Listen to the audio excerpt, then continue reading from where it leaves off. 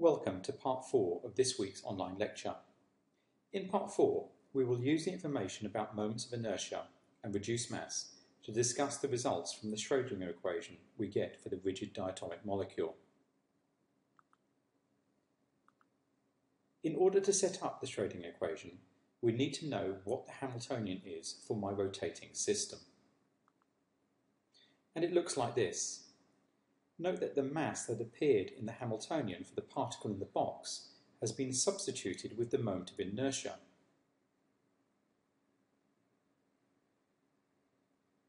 The del squared term is a second-order differential operator, commonly referred to as the Laplacian. Using this Hamiltonian and solving the Schrödinger equation will mean that the wave functions will be the rotational wave functions, and the energies will be the energies of these rotational states. The form of the Laplacian depends on the coordinate system. For our rigid diatomic system, we employed a mathematical transformation so that we could express the system as the reduced mass rotating one bond length away from the origin.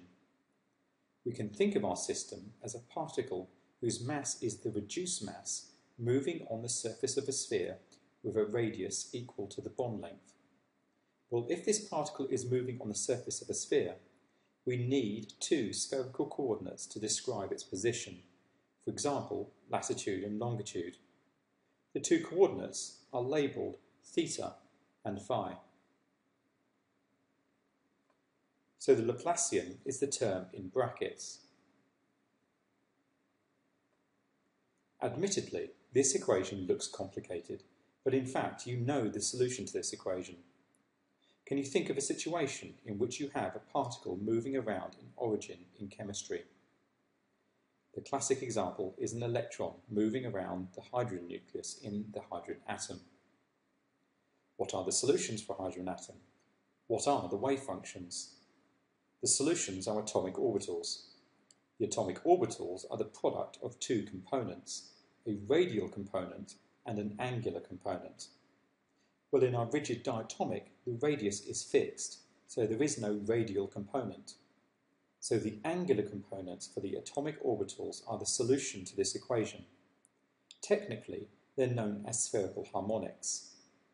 Note again that this equation is very similar to the equation we would have for linear motion. If it was linear motion, it would have been minus h bar squared over 2m. All I have done to convert it from linear motion to rotational motion is to swap m for I. If we solve this equation, we have to take into account the boundary conditions, which mean we're going to get a quantized system. But why do we have boundary conditions? Well, remember that a wave function must be single-valued. Imagine my particle moving around the equator of the sphere. The wave function will be changing as I go round the ring, but when it gets back to its original position, the wave function has to be the same as it was 360 degrees earlier. So that is the boundary condition. The fact that this boundary condition exists means I'm going to get quantization in this system, just like we had for the particle in the box.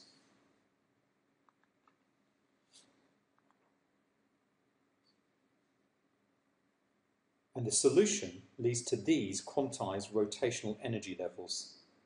J here is my rotational quantum number, just like n was the quantum number in the particle in the box system. Please note that you do not need to know exactly how solving the Schrödinger equation leads to these rotational energies. All you need to know is that there are boundary conditions, and so we have quantization. The units of energy for this expression are joules. The J quantum number can have values of 0, 1, 2, 3, 4, etc. So 0 and all positive integers. When J is equal to 0, our expression for the rotational energy tells us that the energy is 0. There is no 0-point energy in this system. If it has 0 rotational energy, it means that it is not rotating. Is this a problem though? If you know that it is not rotating, you know where it is. Is that breaking the uncertainty principle? The answer is no. Although you know it is not rotating, it is not the position that is important, it is the angular position, and its angular position is unknown. It can be anywhere from 0 degrees to infinite degrees. You don't know what angular position it has when it is at rest. The important thing to note with this solution is that for every quantum number j, there is a corresponding wave function and energy level. This is the same as we had for the particle in the box, where for every value of n, there was a corresponding wave function and energy level. The first equation above is in joules. In spectroscopy, we frequently work in units of wave numbers. So let's remember how we convert something in joules into wave numbers.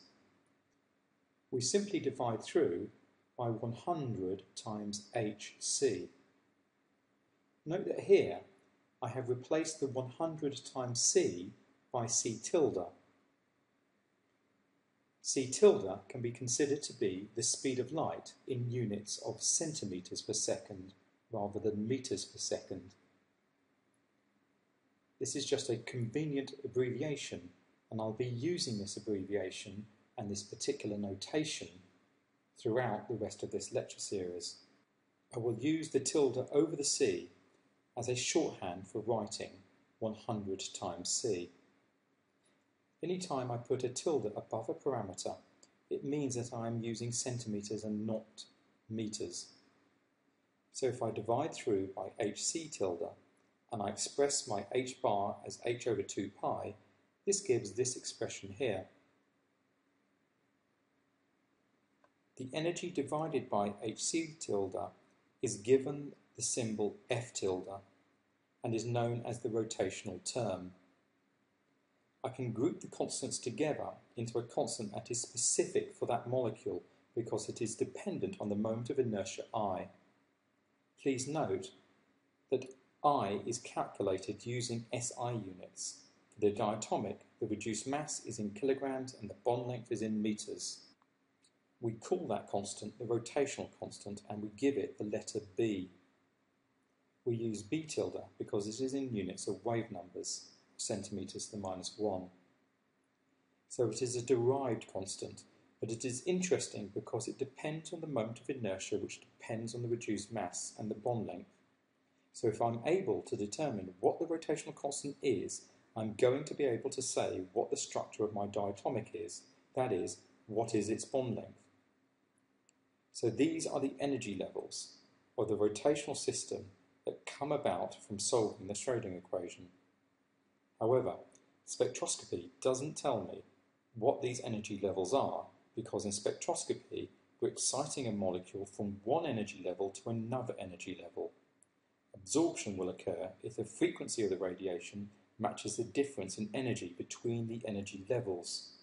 So the question is, what is the difference in energy between two energy levels? Will I be able to compare that to the energy in the spectral lines? So let's have a look at the rotational energy levels that come out of this expression. If I substitute for j equals 0 into this expression, my rotational term is equal to 0 wave numbers. If I substitute for j equals 1, I get 2b. If I substitute for j equals 2, I get 6b. And if I substitute for j equals 3, I get 12b. So these are the energies of each of my rotational energy levels. Note that f is a function of j. What does increasing j really mean? As we can see, when we increase j, we are increasing the rotational energy. As we increase j, we are witnessing our molecule rotating faster. So that is what is going on at the molecular level. What does j equals 0 mean? When J equals 0, the rotational energy is equal to 0. And yes, indeed, the molecule stops rotating. The other thing that is weird for diatomic molecules is that we only discussed end-over-end rotation. What about rotation about the internuclear axis? Is that possible? Well, let's think about the moment of inertia for that system. If we consider our atoms as points, which is a good approximation, then clearly the moment of inertia around the internuclear axis is just going to be 0, because the atoms lie on the axis and they don't have any size. In reality, of course, the nuclei does have a really small size, and of course the electrons are not on the internuclear axis, and so the diatomic does have a really small moment of inertia around the internuclear axis.